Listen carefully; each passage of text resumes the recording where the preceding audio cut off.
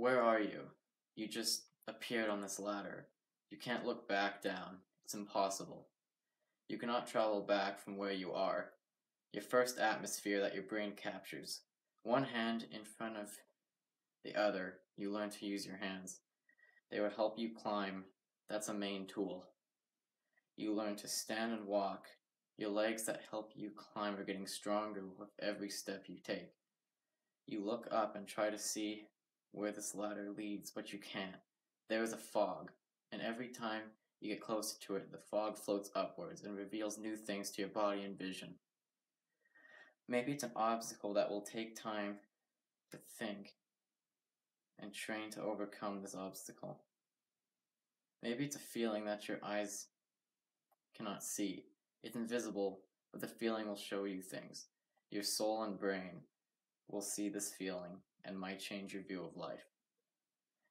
As you overcome one or another, or even both, you relax a little and continue to climb. You might get to thinking that you can use this area and the things in it to create your own place in this world. Your space is created by the imagination that will ooze out of your head at a fast pace. You say you live in this world you created, but that is incorrect. The main ladder is supporting the foundation of your world. If the ladder wasn't there, then you would be doomed. The climb is still on, but you notice the air around you feels more tight. Books and words rain from the fog and splash into you. Some is instant absorption. Some takes a bit longer, but some just hurts and doesn't get absorbed. You try to hide in the world you've made, but when you climb forwards, you left some of the foundation behind, and you can't get it back no matter how hard you try. You add more to the world with parts that consists of the things you absorb in your mind. It isn't the same, but it's all you got. After keeping your space from falling, you keep going after things clear up and later notice other ladders in different areas, but neither are touching your ladder. Other people are climbing. Some might be too high to notice you.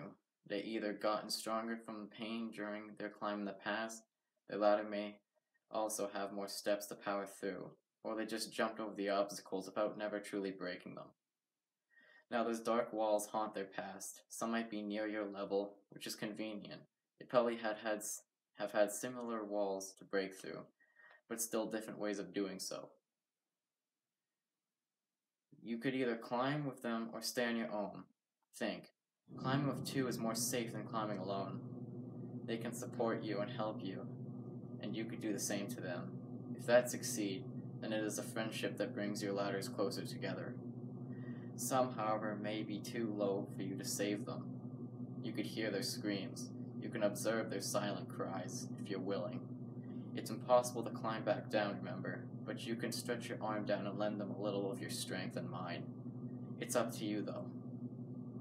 They might not know this person.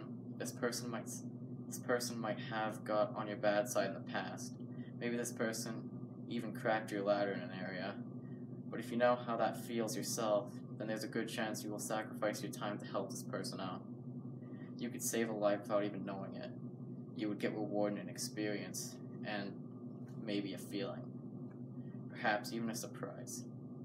It's up to the builder. As you climb, maybe you combine your own world with a friend's, or even that person you saved. Don't get too attached to your world, though. When you climb higher, eventually the weather will break your world. When that does happen, you either get a huge crack or many small cracks in your heart. Maybe even scars on your brain that have dug inside and caused darkness from the atmosphere to seep into the cracks and cuts of heart and brain. This leads to coldness of your soul and perhaps a shivery panic that also causes a new scar. Mental scar first, physical scar later. The darkness that now made a home inside of you is making you think things you don't want to do, causing things you didn't want to cause. The pieces of your lost world are with you. Will you keep them is up to you. Friend, remember, you have a friend, hopefully at this point, because it's easier to cry on your friend's shoulders rather than below freezing. Don't be ashamed of leaking tears. Maybe some darkness will leak out and pain will be relieved. That's better than spilling your darkness out from your arm or leg by the blade. It's less painful to leak out pain from your tears rather than to cut into your soul's home to spill its pain. That might even lead to more darkness too. Friend, stranger, enemy, the person that are way ahead of you don't have as much strength and experience as you. You might find out that you will catch up to them because when they are dealing with similar things, you already know how to deal with it in a healthy manner. Because not all your mind was corrupted by darkness. You notice, through all of this, you were holding on to your ladder. You may feel like you let go, but you truly haven't, because your conscience knows to stay alive and complete the climb is the biggest prize the builder will give to you. It's time to climb again. We all have no idea what's past the fog that blocks our future, but what fun would that be? Some say life isn't a game, but in games there are obstacles, atmospheres, weaknesses, and strength. Just like life. Be calm. Continue your climb and don't go. Continue your climb and don't let go. God, builder of all the ladders, will give you a home for your soul when you reach the top. Climb on.